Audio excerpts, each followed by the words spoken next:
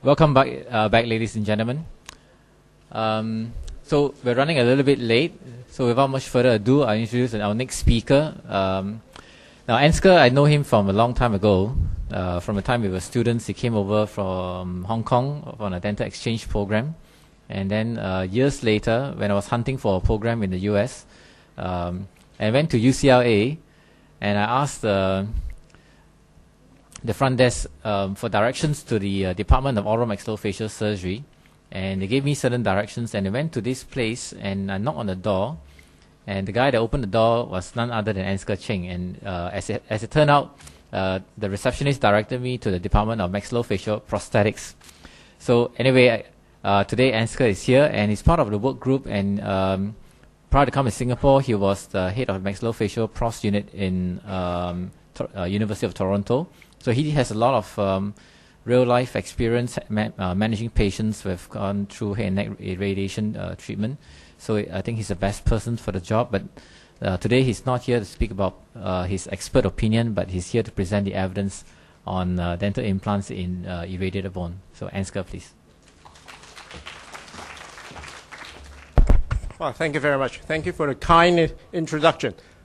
How's everybody? Wow, you guys are very special because you come back after the tea break. Usually people will not come back after the tea break, or they will leave because they know I'm the next speaker. But anyway, thank you for coming. Today, there's a lot to cover, okay? And usually I like to have the pad mic. Doing this, I have to turn a little bit this way or that way. If you don't hear me well, please let me know, all right? Yes, my name is Ansgar Cheng.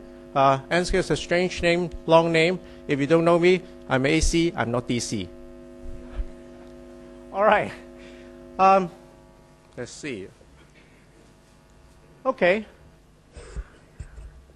Today we have a lot to cover, okay? When I was developing this, I realized there's only a 20-minute presentation. However, when I was developing it more and more, then I realized that I have this compelling urge to create this into like a mini course on radiation therapy in head and neck region. Why? The reason is this. Let me ask these questions. How many of you remember your teaching or your learning in radiation therapy in the head and neck region since BDS time? How many of you actually have been involved in these kind of patients? Okay, some of you, all right? But far in between. However, these patients are real, okay? And today we are trying to cover a couple of things, like radiation effect and impact on osseointegration, different modes of radiation therapy and chemoradiation, and also clinical study, animal study, human study, and osteonecrosis, hyperperoxygen, timing or placement, and the radiation of existing implants. Now, this is a lots of topics. I talked with Victor, who's the next speaker. I said, oh, shoot, you know, I'm going to overrun my, my 20 minutes. And he said, no, Ansgar, you just keep going on. So, no X from him. Let's see, I have 2 pointers here. Okay, radiation effect. Let's revise a little bit what we should know. And that is that radiation basically reduces vasculature. Okay, you have scar tissue formation. You have reduction in the bone and the periosteal cells and loss of vasculature. Now, you remember I talked about vasculature twice. What am I talking about here? Say if you think of the mandible, you have 2 sources of blood supplies, your ID nerve, your ID canal. There's one area, which is from inside out. The other blood supply is from periosteum. So loss of vasculature is not only loss of the blood supply from the ID canal, but also loss of vasculature from the periosteum. And mind you, when we are doing implants, many times you have to raise a full thickness flap. As a result, the periosteum is detached from the bone. So we are further depriving the blood supplies. So what's the big deal? The problem is that we see this. Okay? When there's scar tissue, insufficient cells, bone cells, loss of vasculature, then basically we will have these kind of bone necrosis. Bone necrosis, we see it all the time. Okay? All right? Like this one is a spontaneous osteonecrosis as a result of 7,000 centigrade of radiation therapy to the anterior mandible.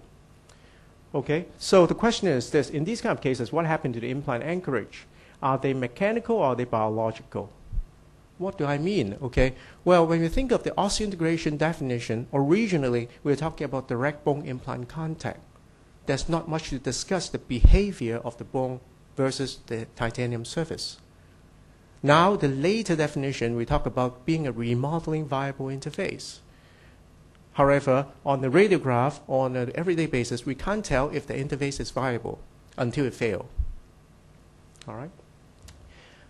Problem is that when we have all those changes, response to infection will be poor, remodeling will be poor, okay? And response to occlusal forces will be compromised.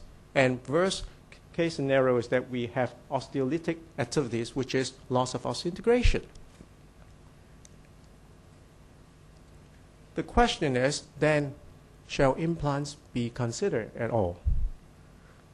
All right? You think of it. I was born in Hong Kong, I grew up there. Now I'm in Singapore.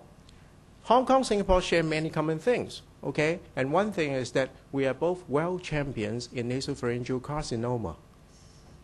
Yes, lucky. Well, those patients usually, they will have high-dose radiation therapy with a broad field. Okay, a loss of the head and neck structure, maxillomandible will be involved. As a result, a loss of the bones will be involved in the radiation therapy. And those patients have stereostomia. They lose their teeth as a result. Okay, when we see people who have no teeth, as dentists, what do? We try to fix teeth. For those who have implants in the toolbox, what do? They implant those teeth. And if we implant it in these cases, sometimes we're running into risks that we do not know that we're running into. First thing first, we try to understand what are radiation therapy. There are different modes of radiation therapy. Okay, don't try to read the slides because I do have typos. We do have all kinds of problems. But basically, we have conventional radiation therapy. Basically, very simple. You have one beam or two beams. Okay, target volume, say, maybe in the posterior mandible. Okay, we try to reach a certain tumorocidal dose. If it's a definitive, that means a treatment dose. Usually, it could be up to 7,000 centigrade. Centigrade is the new unit for the old measurement of RADs, R-A-D. Okay? So 7,000 units could be up to 7,000 units. If it's a post-operative, that means if there's a surgery before and it's only adjunctive radiation therapy, it could be about 5,000 to 6,000 centigrade. Okay? So we need to know this. These are the basic information that we have to understand. And lately, we have this IMRT, intensity modulated radiation therapy. The idea is very, very simple. Instead of using one or two big beams, we have multiple small beams focused in the target volume. By doing so, we spare more of the normal tissue. For example, in this case, it's a nasopharyngeal area.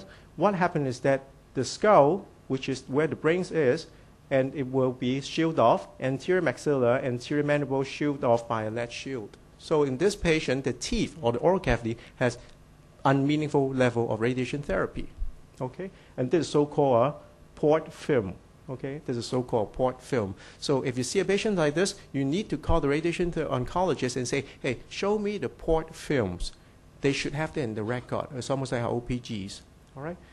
Intensity modulated radiation therapy, basically, again, by different kind of fields, different kind of directions, then we elevate the treatment volume, the dosage to the treatment volume to the desired level, and then the other structures, like in here, the anterior maxilla, will be spared. Okay, so that's the advantage of that. We can do this because of some computer technology, some fancy calculations.